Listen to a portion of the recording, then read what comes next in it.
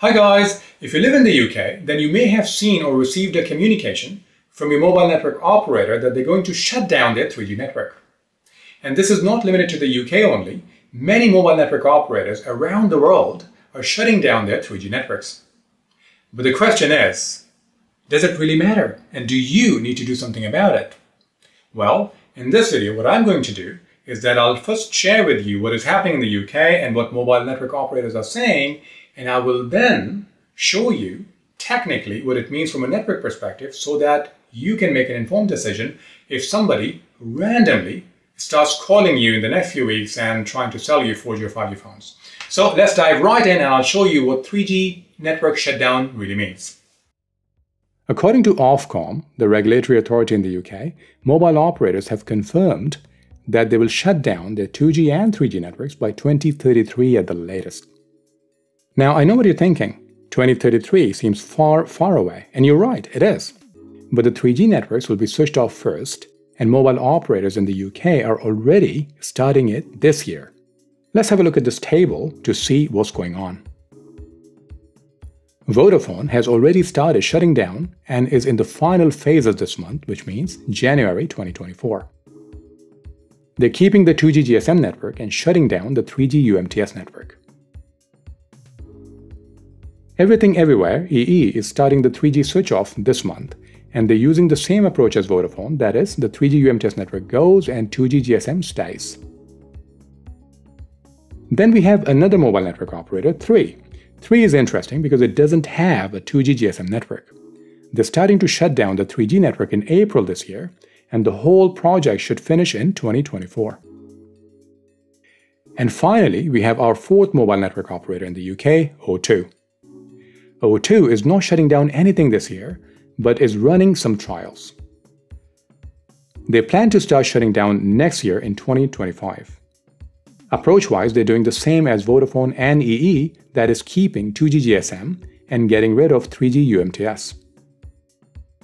Now, if you're using a SIM card from an MVNO, for example, Sky Mobile or Asda Mobile, then let me show you this table so you know what's happening with your mobile service provider. I'm not listing down all the MVNOs in the UK, but still a bunch of them. If you are with Asda Mobile, Libara, Talk Mobile, or Voxy, these MVNOs use Vodafone cell towers, so the Vodafone's timelines apply to them also. For them, the 3G switch-off process has already started and is in the final phases. Similarly, BT Mobile and Leica Mobile use EE, so the 3G switch-off process starts in January this year. Smarty and ID Mobile use 3's radio network, so the 3G switch-off will start in April and be complete in 2024.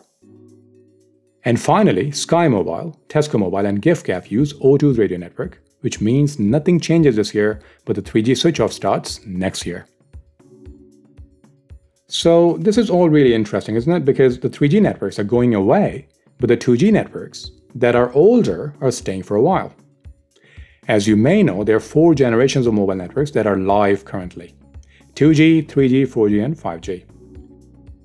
5G is the most recent. So if we think of 5G as a child, 4G as a parent, and 3G as a grandparent, then 2G will have to be the great-grandparent. So 3G, the grandparent, has to retire. Meanwhile, the great-grandparent, 2G, continues to work as usual. Now that sounds a bit strange, doesn't it? Are you with me? Alright, good. Now let me explain something to you and then it'll all make sense. 2G GSM and 3G UMTS networks use the same approach for enabling mobile services. Both of these technologies use a very conventional or traditional, or in plain English, let's use the word old, so they use an old technique called circuit switch for voice calls and text messages. In the more recent networks like 4G and 5G, all services, including voice calls, text messages, and mobile data, use the Internet Protocol or IP. For example, when you use Wi-Fi calling, or Voice over LTE, VoLTE, Voice over 5G NR, VoNR, they all use IP or data to enable voice calls. It means that even if they remove the 3G UMTS network, your voice calls and text messages can still use the same circuit switch technology from 2G GSM networks whenever you don't have 4G or 5G coverage. So your voice calls and text messages will still work as long as you have 2G coverage. Since 2G is the oldest technology, it is more widely spread, and it also uses lower frequencies which travel further, which means it has a better reach. The other important thing is that 2G networks are also widely used for cellular IoT or mobile IoT, Internet of Things, so services like smart meters. Since the same 2G GSM network is used for these services, it makes sense to keep the GSM networks for now. As you know, your energy meters, especially in the UK, are placed in the most awkward places because on average, you don't have as much space here as in the US or Canada or some other countries. So you need a technology that can just get into those awkward places and just be there for you or for your meters. Since GSM employs lower frequencies, it is more likely to be there for you even if your smart meter is hiding under the stairs. And of course, not to mention, it can just as easily reach your cell phone also. Thanks for watching the video, guys. I've written a detailed post on this topic and the link is in the description. If you like this video, please hit the like button and make sure to subscribe to the channel because I'm posting new videos all the time.